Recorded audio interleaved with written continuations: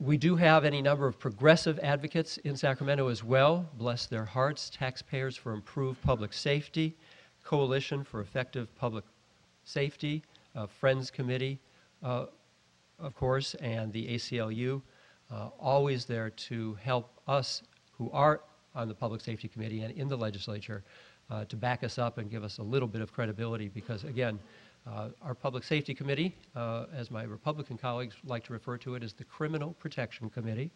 And where the shock jocks in Southern California like to mock us by calling us the Pervert Committee. This is, this is so very unfortunate because I don't think it goes both ways. I do believe that we all, irrespective of partisan identification, all have the same goal: greater public safety in our communities. We approach it from different perspectives. But whereas we recognize, if not applaud, and are trying to further educate some of those who are these, quote, law and order, tough on crime folks, to see things in a different way, because clearly the way we're doing it now ain't working whatsoever for anybody. They, on the other hand, resort to really adolescent name-calling and character assassination if you dare approach this differently than they. I refer to it as the new McCarthyism. If you don't do it their way, they will go after you and your reputation and try to knock you down altogether. I'm certain you are all well familiar with the failed statistics to which I refer.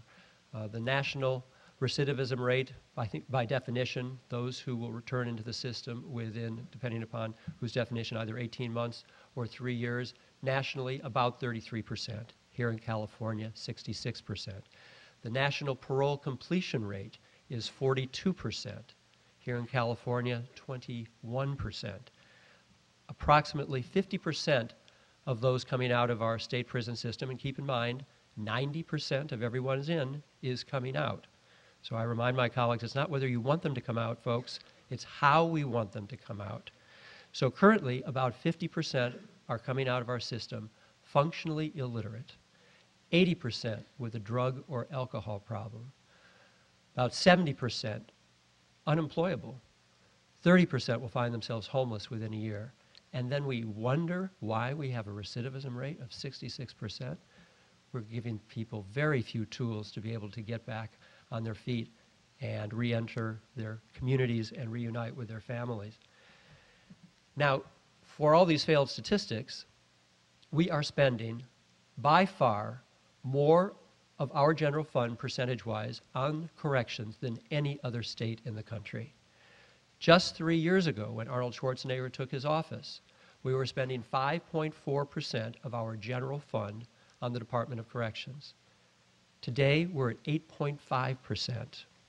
Out of a $100 billion budget, we're spending about $8.5 billion on corrections and getting these failed results. If Prop 83 is to pass, and unfortunately it has polls over 70%, this is the so-called Jessica's Law, which I won't go into right now, but I might urge you to vote no on November 7th. Has about a $500 million annual price tag to it without any new money identified to pay for this. So we'll soon be at 9%. We will be at 10% within a year or so, certainly with the mandates coming from the federal court with our in-prison healthcare system and then some of the other mandates that will come soon. We will top 10%, 11%. And at some point, I hope people are going to begin to ask, when is enough enough? And when do we realize the track that we're on is just throwing good money after bad and destroying families and destroying communities?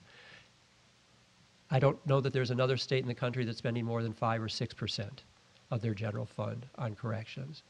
So we're paying very high costs for ever less effective public safety. With regard to our parole system, the Little Hoover Commission held hearings and published a report a couple years ago, called it a $1 billion failure. A $1 billion failure. About 65% of those on parole are seeing their parole officer once every 6 weeks, and even high-risk sex offenders and other high-risk offenders are only seeing their parole officers once every 2 weeks. The caseloads for these parole officers is completely impossible. Of course, we're the only state in the country that requires ostensibly 3 years of parole for everybody, irrespective of the nature of the crime, criminal history, or likelihood of reoffense. So we're not using limited resources, though apparently unlimited resources when it comes to corrections, very efficiently whatsoever. When Governor Schwarzenegger took office in 2004, realizing there was at least a problem, if not a crisis, in our Department of Corrections, he put together an independent review panel headed by Governor George Deukmejian, George use a gun, go to jail, Deukmejian, and a group of other tough on crime guys to look at our criminal justice system and our prison system in California and come up with some recommendations. This was part of the governor's reinvention of state government. So Governor Deukmejian and his independent review panel reported back with a very thick report with nearly 300 recommendations. The top priority of his nearly 300 recommendations was that before any other reforms could be put in place, that the inmate population must be reduced. First and foremost, reduce the inmate population. State of Texas, which incarcerates at much higher rates than California, we rank about 17th out of 50 states in incarceration rates, though we're spending twice as much as any other state per general fund on corrections. State of Texas had released 8,000 inmates between 2001 and 2003 at the height of their budget crisis. Through risk assessments, they determined the lowest risk offenders, least likely to reoffend, and released by some months 8,000 inmates. So again, George Deukmejian's recommendation, reduce the inmate population. At that time, Governor Schwarzenegger held a press conference with George Deukmejian. We had 161,000 inmates approximately in our system. That was June of 2004. And the governor announced that by June 2005, we would reduce the inmate population to 147,000. Well, of course, now we've passed June 2006, and we're at about 173,000 inmates in our system, going quickly in the opposite direction. And the governor's own projections show that we will hit 190,000 and soon 200,000 in our system within the next couple of years. And in fact, this prison reform proposal that he put forward in his special session, which I don't even credit with being reform, it's really just a prison building program, that should we have followed him down that $6 billion path, which is what it was going to cost us, and built tens of thousands of new beds, that by the time it was all built out, we would have seen our inmate population grow because we weren't dealing with the core problems that need reforming, which you are addressing here today, that we would have still been nearly at 200% capacity after the build-out 10 and 15 years from now.